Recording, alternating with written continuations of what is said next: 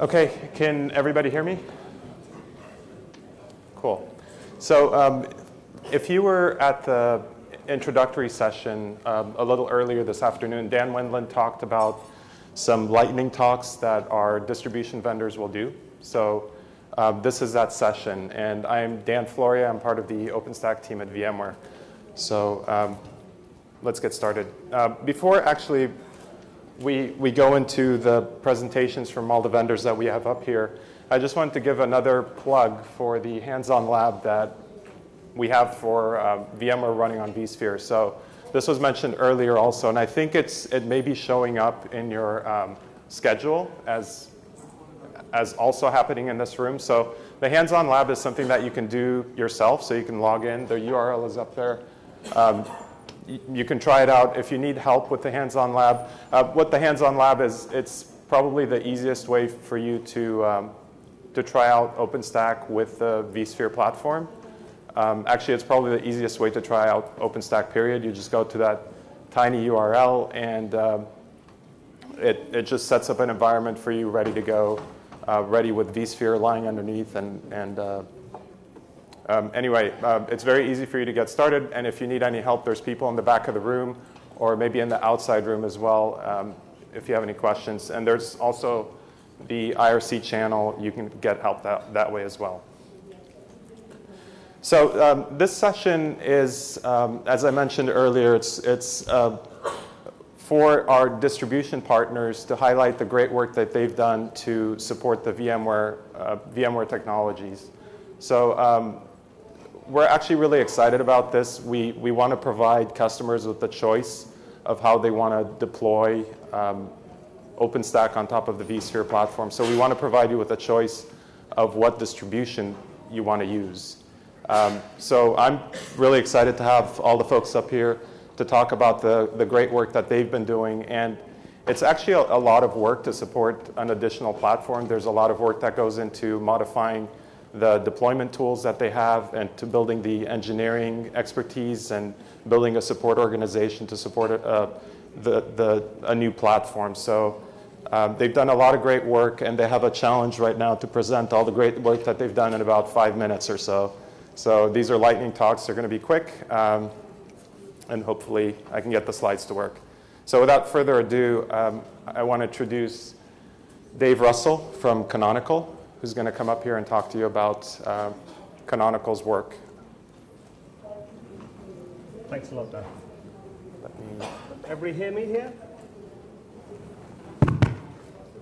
You see.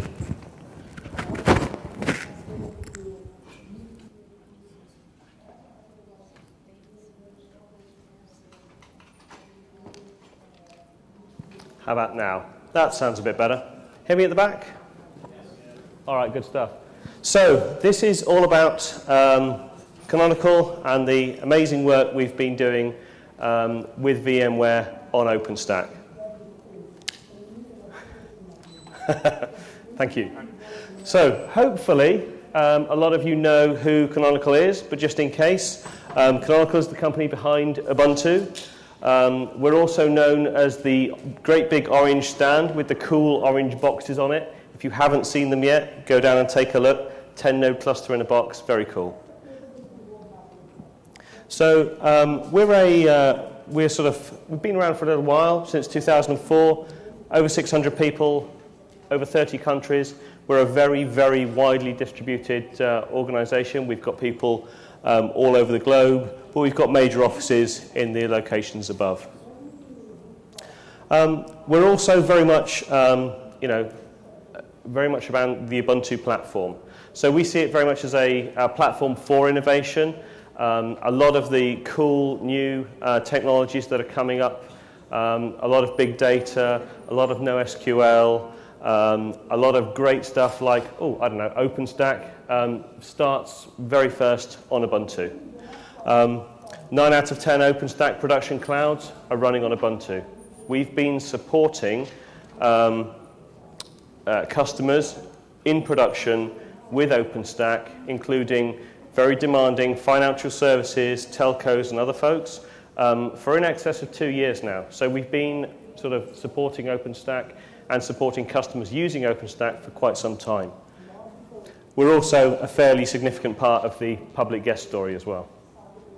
So this is really about our partnership with VMware and the work we've done together on OpenStack. We were the first company to announce our relationship with VMware a year ago now at the Portland ODS, in fact, during the keynote, where we announced that we would be working jointly together on VMware and OpenStack engagements. We were the first company to actually do an engagement jointly with VMware, and we'll have a little snippet on that a little bit later. And I'd like to share with you a couple of high-level architectures that we've kind of come along with. We've engaged with certain customers, and these are things that we found really work for us. So the first one is basically everything virtualized on VMware vSphere. I'm sure VMware have been telling you all today about the great reasons why you'd want to do this, but we found this has been pretty effective. Organizations that are already incredibly familiar with VMware but want to start to get a taste of that OpenStack goodness, this is definitely the recommended way to go about it. So you've got a VMware vSphere management cluster, you've got installations of the Ubuntu Server OS on top of that, and on top of that you've got all of the OpenStack services and then the Ubuntu management and orchestration services on top of that. And then on your right-hand side here, you've got a separate vSphere cluster, or even several vSphere clusters, that are then talking through the OpenStack Nova Compute driver and being driven by the OpenStack environment. And of course, you can then run anything you like on top of that. So that can be, as you see here, Ubuntu server guests, other enterprise Linux guests, or even Windows server guests. So that's option A. Option B is, run your OpenStack services on physical servers. So that's Ubuntu on top of that, and all your standard OpenStack services, and then have all of that talking to a VMware vSphere environment. So the only difference between A and B is pretty much OpenStack services here on physical versus being virtualized in vSphere. Different organizations have different levels of comfort with introducing something new into their environment. So this suits some people better. Some people have different ideas as to how they want to scale out their environment. And again, this suits some of them better. And then finally, this is what I call the kind of the rainbows and unicorns. This is what everybody's, like a lot of people I find are really wanting to drive towards. They want something where they've got the core OpenStack services, probably on physical bare metal. They want the VMware vSphere environment. They've got key things that they want to run on that. It gets them HA for those things, and it's important to them. And also, they're wanting to either dip their toes into, or they already have some existing KVM. And for that case, again, you've got a complete parity of platforms. You've got a single OpenStack environment that can talk to all of these different pieces. So I want to very, very quickly whisk you through a single customer deployment story that we did jointly with our friends at VMware. So this is a customer who wanted to, they had an existing infrastructure as a service platform. They'd prototyped it basically with their organization. They could see there was an immense demand for it, but they really needed something a bit more robust, and so OpenStack was the obvious answer. They chose to go for that option A, everything virtualized on VMware, including the core OpenStack services. And the implementation and the results, they did a really excellent job with this. We provided them consultancy and services. VMware provided expertise on their side. And a couple of things that they did really well. They had really good internal stakeholders. They got everybody together on their side, on our side, on the VMware side, and we made sure that together we made this project a success, which of course it was. We learned a couple of interesting lessons. Initially when we deployed it, so this was a large financial services organization in the US, and initially when we deployed OpenStack, we did not have SSL encryption from start to finish. all the way through the OpenStack environment. This was something that was important to them. Luckily, due to the way that we deploy OpenStack, whether it's on bare metal, virtualized guests, or indeed on VMware, we use our charms and Juju. We just needed to alter the charms a little bit. A week later, rolled out upgraded versions of the charms, all redeployed. So great lessons. And future outlook, the project's expanding, the customer's expanding, and it's all ongoing. That's it. Thanks very much.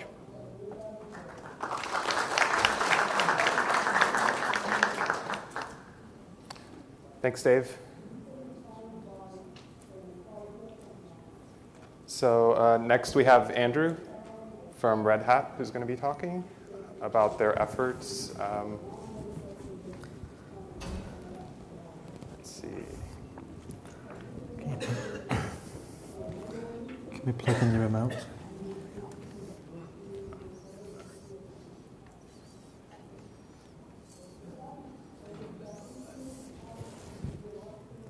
Okay, can we full screen?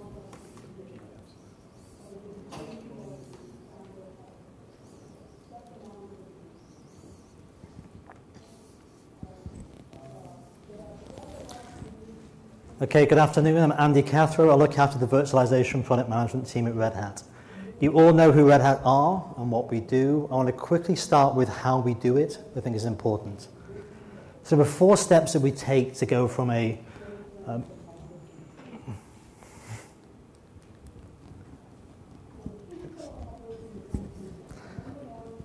this is where I criticize Macs and talk about running Linux.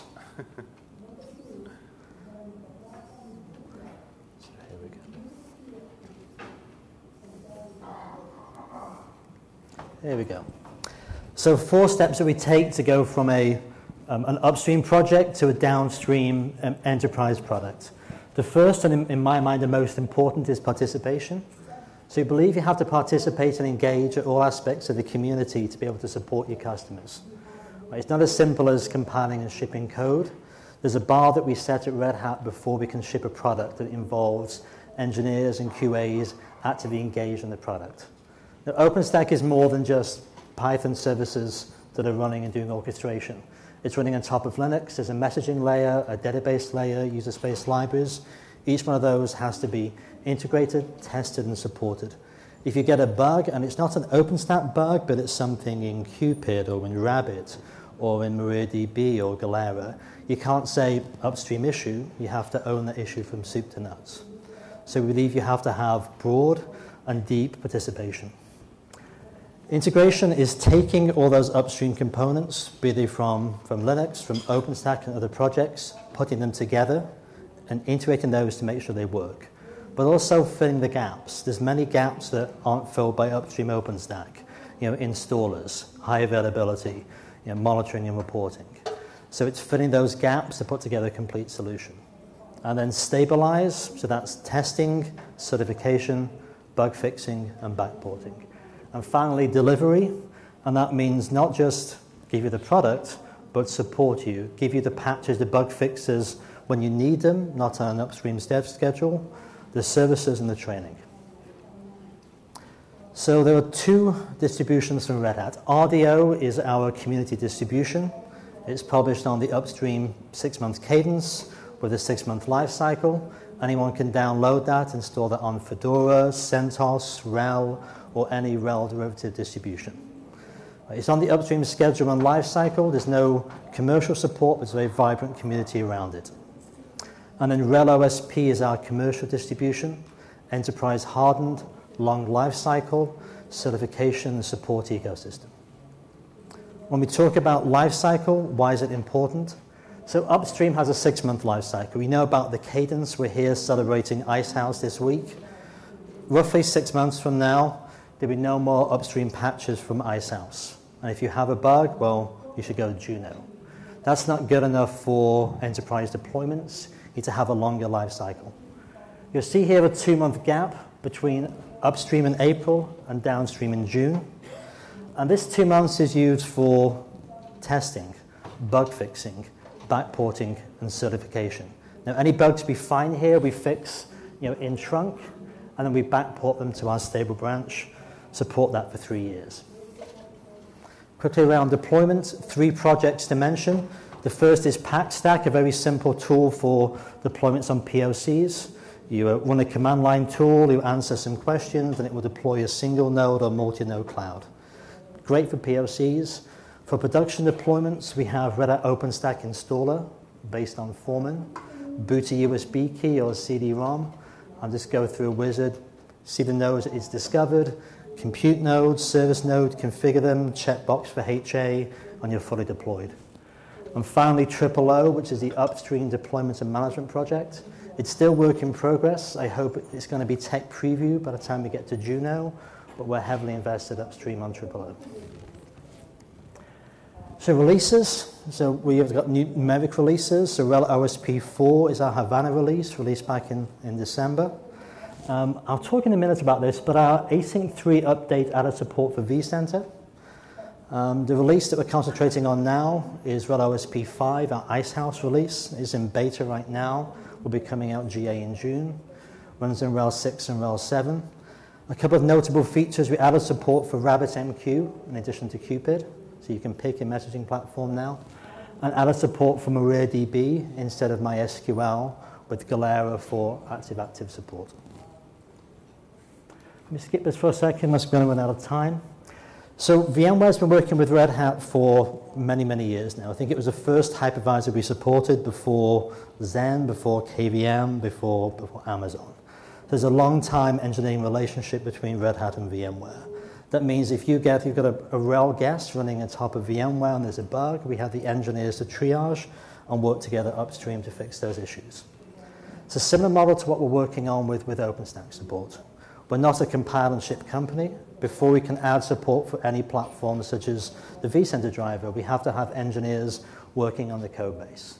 So go back a few months when we started down this path with VMware, we looked at the upstream backlog and then we coordinated with VMware engineering to make sure that the code reviews are being done, we're participating in those, participating in bug fixes. So what we're delivering now we can support for 3 years, and we know it's a more polished product than if we'd compiled and shipped at the start of Havana. So what we support today in RHEL OSP 4 with the Async 3 update is deploying the vCenter driver. Now this is not the ESX direct driver, we're only supporting the vCenter driver. That's the one that's got the upstream support and backing of VMware, along with NSX. We do have Nova Network support, but that's considered more for POC deployments with the vCenter driver. We've got maybe a minute and a half left for questions. Any questions I can answer?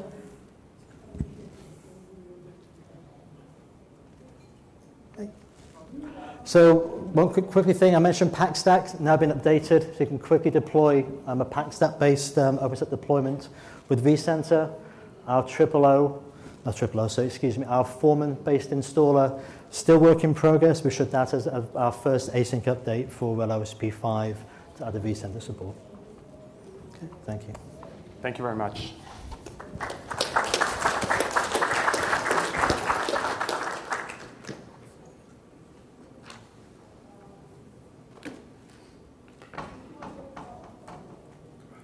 So next we have Pete from SUSE. Can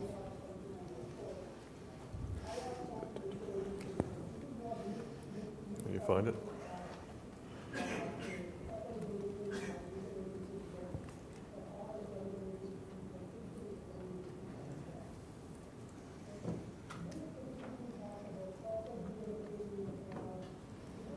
Okay. Good afternoon, everybody. I'm Pete Chadwick from SUSE. We are also a long-time Linux distribution. I hope everyone has at least heard of the Green Chameleon before. What I want to start off with was VMware and SUSE have worked together for a very long time, at least for 10 plus years. Similar to Red Hat, we've supported SUSE Linux Enterprise Server running on VMware really from the beginning. And SUSE Linux Enterprise Server is fully supported to run in a vSphere environment. And we integrate all the tools that you need to really to optimize use of that vSphere environment. One of the things that we actually have done is we work very closely with VMware and all of VMware's virtual appliance applications actually run on SUSE Linux Enterprise Server. So if you run vCenter virtual appliance, you're actually running SUSE Linux Enterprise in your environment. We have a number of extensions to SUSE Enterprise Server, including SAP, which can support running SAP virtualized on top of VMware.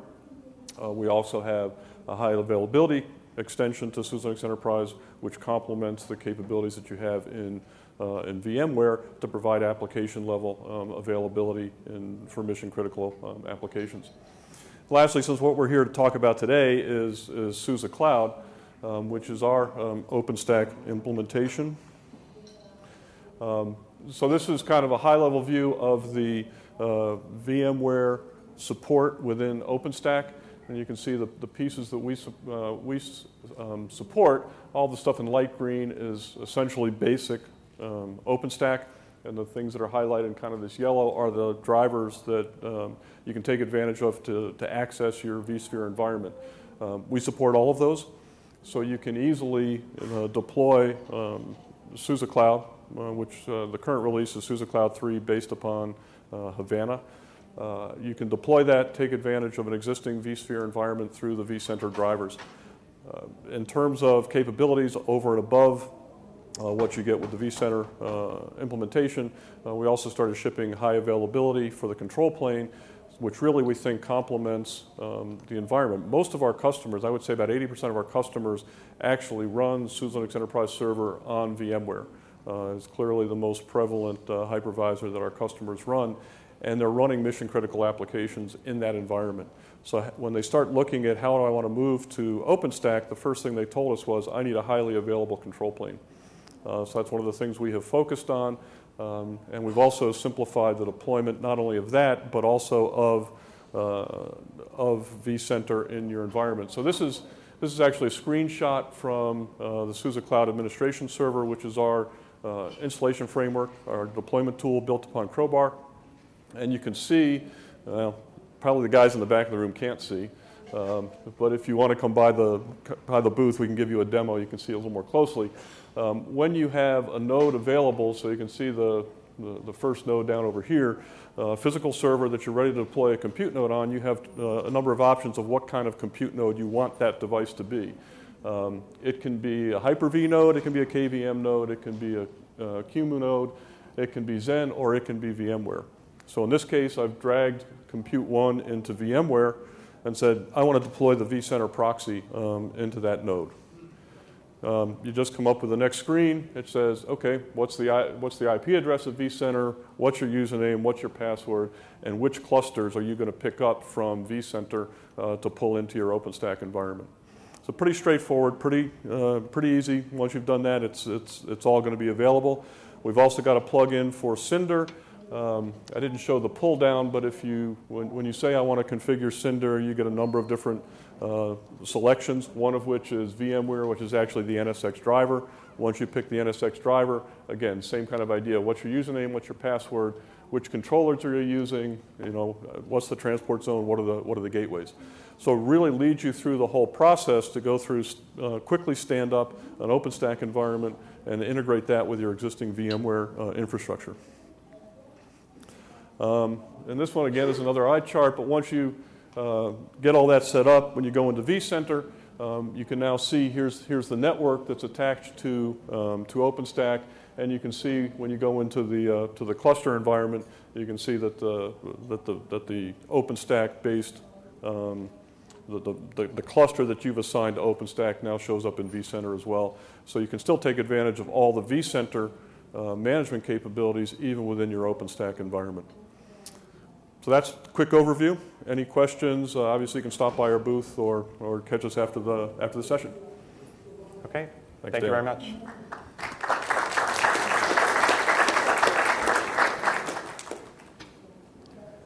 So next we have Nick from Mirantis, who's going to, I believe, run through a demo, and we need to do a quick switch of laptops here.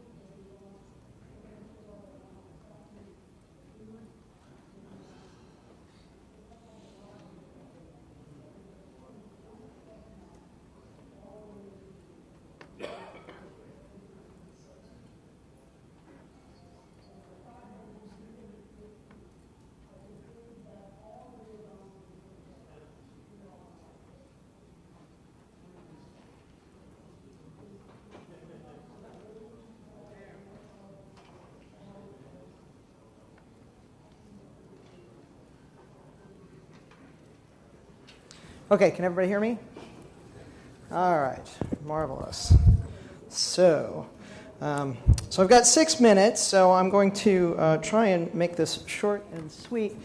My name is Nick Chase. I'm from Mirantis. We're the #1 pure play OpenStack company on the market, which basically means all we do is OpenStack. We don't sell hardware. We don't sell operating systems. OpenStack is all that we care about.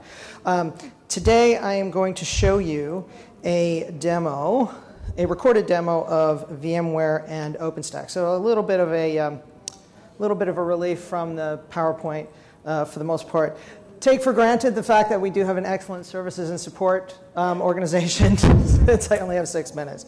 If we take a look at the general roadmap, what you can see here is that for each of these major OpenStack projects, there's a sort of corresponding VMware product. The idea is that you can use OpenStack, but if you're a VMware shop, you can continue to use the VMware tools that you're familiar with to manage those resources. For example, the most obvious would be that you can create OpenStack VMs with Nova and then manage them with the vCenter tools, or you can use NSX as the basis for your Neutron deployment. But as you can see here, you can also use vCenter Data Store as the backend for Cinder and Glance, and you can think about integrating Keystone with VMware single sign-on through open source drivers, that sort of thing. Okay, so how does it work? Well, speaking for a moment about compute and storage, how it works is that we have the OpenStack API, which uses the vSphere driver to connect to vCenter. And I'm going to pause this for a minute because I got ahead of me. From there, it's basically just a normal vSphere deployment. Let me go back just slightly. No, I won't. It's the same thing for the NSX deployment, where basically you have the NSX drivers that connect to the NSX controller, and then you work from VMware. So let's take a look at a demo of how this actually works. So what you have is we're going to go ahead and create a data center.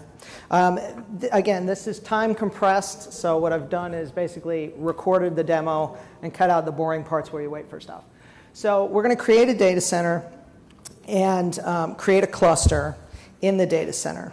And I don't know what keeps banging, but I apologize for it. And then within there, we're going to go ahead and add the host, which would be your normal ESX host.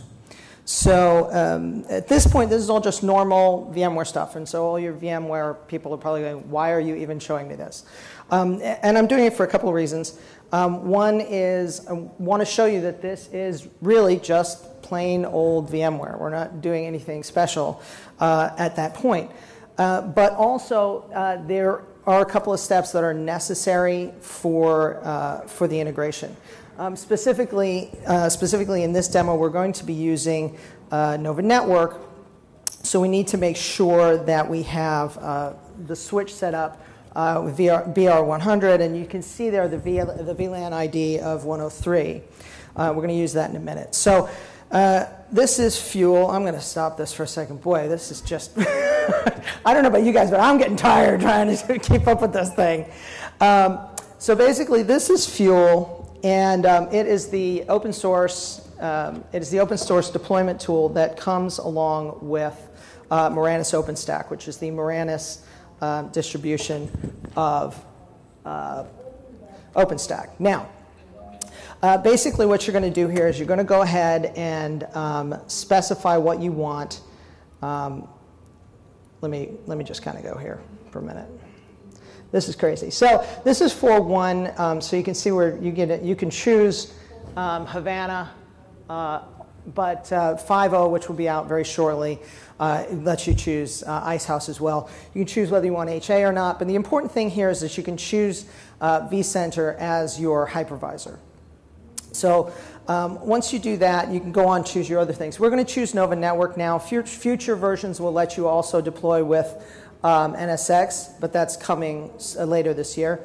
You can include Ceph. You can include other products. Obviously, I recorded this before Savannah changed to Sahara, but we'll keep that simple for now. All right, so we go in and we create, now we need to go ahead and add our nodes to the cluster. So we're going to say, all right, I need to add a node, and what we need is, all we need is a controller, because everything else is handled by VMware. So I'm going to say I want a controller. I'm going to look at the nodes that I have available. These are auto-detected by Fuel, so I don't need to specify what it is or anything like that. Fuel will also let me see what the specifications of the hosts are, so I can make sure that they're going to be appropriate.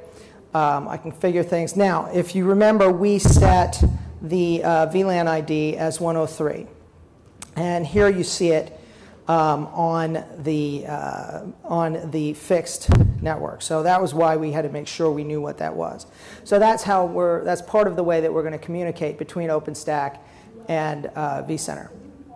So going forward, what is that noise? Somebody else have their mic on? All right. So going forward, if we go to the settings, you can see that as before. So we specify that we want to use vCenter as a hypervisor. We're going to say, okay, this is the IP for the vCenter server. We include the admin username and password so that we can talk to it. Of course, sure. Now it slows down. And then we're specifying also the cluster name that we added when we created it in vCenter. So that is how we're kind of tying those two environments together. And I wanted to show you that because it's great to see kind of the high level, yes, these two products talk to each other, but okay, how exactly? So that's why we're doing this. So as you can see here, later you'll be able to specify your NSX information as well. Other parameters that you might want to set so you don't need to edit configuration files and so on. So we're going to save those settings and go ahead and deploy the cluster. Any second now. There we go.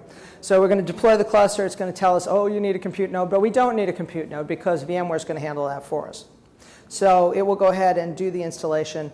And at this point, I'm going to compress our time compression already by flipping over to an already completed cluster.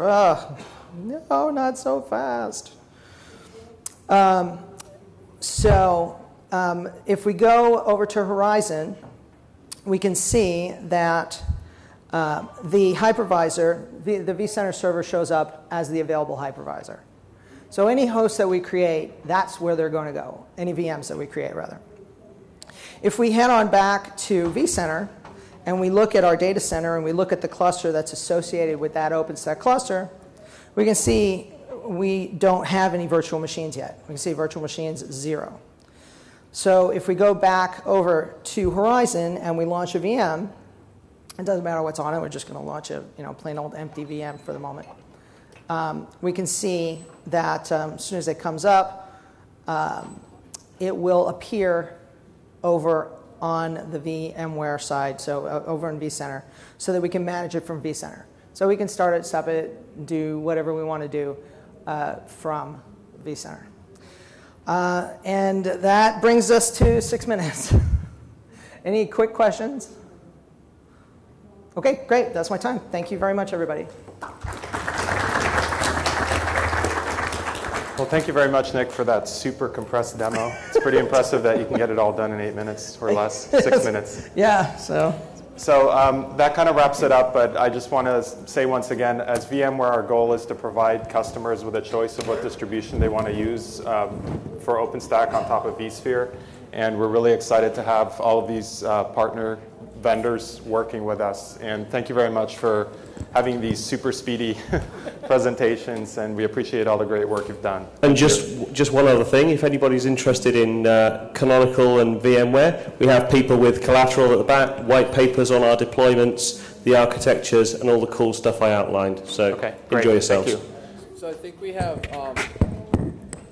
we have a little bit of a break, and then after following up on this, there's a talk on Congress, which is a new policy project that VMware is a part of in OpenStack. And then after that, there's a vSAN talk. So thanks.